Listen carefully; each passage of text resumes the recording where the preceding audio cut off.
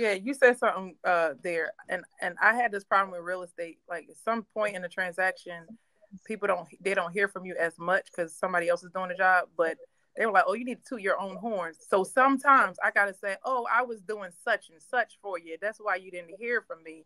So I was wondering, should men not to say like toot their own horn, but just kind of gently remind them, like, "Oh, wow, did you like when I did take care of that grandma thing for you?" Like, should we? Should you guys say something like that and remind people what you do? Because it seems to be forgotten, or is that just? I don't think that that's a part of being a leader, though. I sometimes you gotta remind people. Yeah. Go ahead. That's what you go ahead. Sometimes you gotta remind people. I would advise against it, but if the situation calls for it, if it's dire straits, you gotta be like, yo, you forgot when your grandma was sitting up in that damn home for 2 months, right? In a lazy boy chair because your family ain't work up the money. You know what I'm saying? Grandma's just laid there in a chair, dog. Ain't no coffin, no nothing, because y'all ain't got the money and I did that. You know what I mean? Sometime if it's a dire situation where somebody's just not understanding or taking you for granted, because ultimately, men, as stoic as we can be, one thing that we can't stand is lack of appreciation. You know what I mean? Like that burns us up, man. You go into a barbershop and ask any man, if we don't feel appreciated, different things come out. You know? Yeah. Man, but that kind of goes back to manhood and leadership. You know, that's just one of those. In my opinion, that's one of those things that just comes with it. Necessary evils. Yeah, you know, it just comes with the territory. Absolutely, we want and desire to be appreciated and shown that, but in many cases, that it just doesn't happen. But that's part of being a man. That's part of being a leader. Sometimes people will they'll be the face of the objective or the mission, but they won't necessarily be the leader. You know, growing up, going to my grandparents' house, we didn't necessarily say Pawpaw's house. We said grandma's house. We're going to grandma's house. You know what I'm saying? Even though Pawpaw paid all the bills, you know what I'm saying? It was his shit. It was in his name, but we was going to grandma's house. You know what I'm saying? If went up to Pawpaw and Pawpaw, I want to can I get an ice cream cone? Ask your grandmama.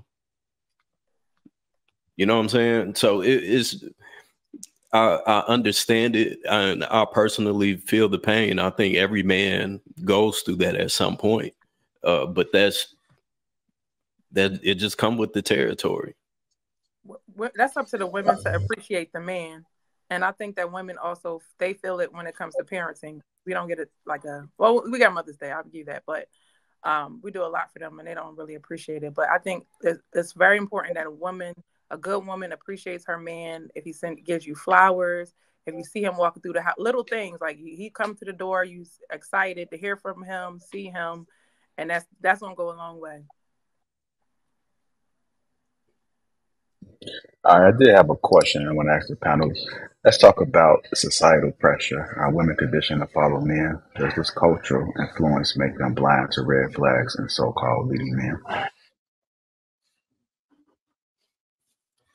I think if the women wants to be so lonely and single than a motherfucker, they'll keep on following societal pressures. They'll keep doing what everybody else is doing, and for that lady who isn't following the masses, she's not a sheep. She's more of a herder, and she leads herself. She'll end up with somebody, righteous, good, and somebody who's going to really bring the best out in her. That's what she will end up with. But they don't. A person gonna do what they want to do. Unfortunately, we have a lot of sheep around here, and not a lot of sheep herders. So,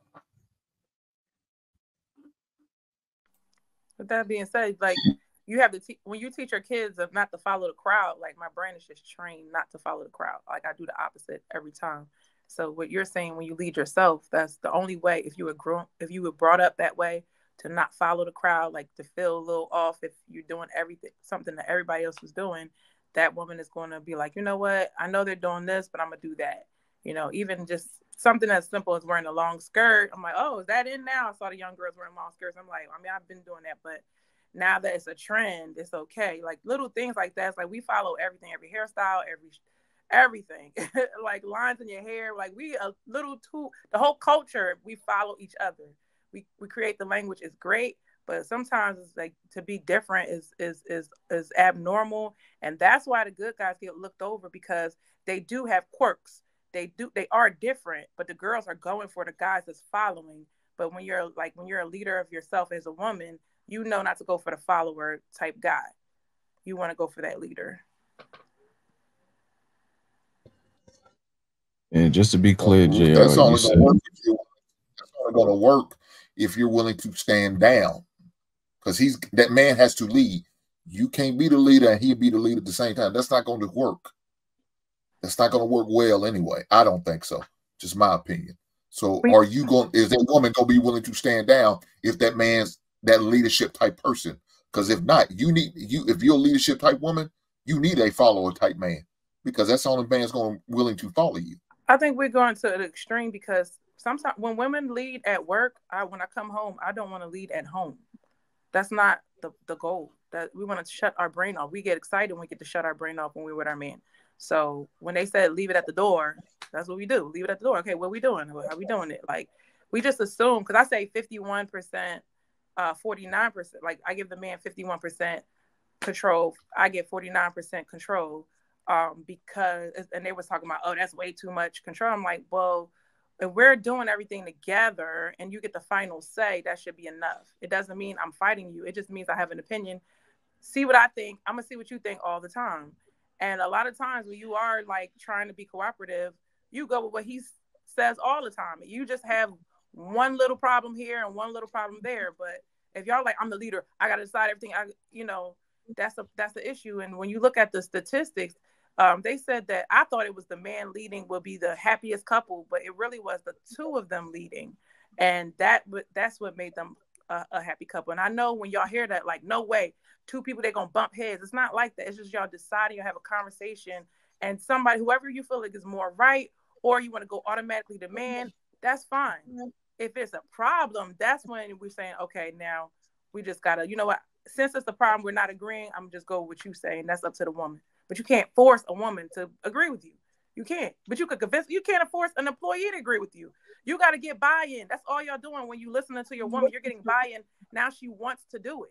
That's still a leadership principle. But if you're like, since I'm a man, that's like you're a leader only entitled. When you there's another book called The 5 Levels of Leadership. He's saying like the first level is you're just a leader entitled. But that's because you're the supervisor. But when people want to follow you, that's a whole nother level. That's level 2. And so it just keeps going up and up and up. And then when you're creating leaders, that's another thing. So that could be the family. You could be creating leaders in your family. But if you learn about all those things and you're like, you know what, I do want to hear what my wife have to say. I want her buy-in so she can actually do it when we're implementing. That's all.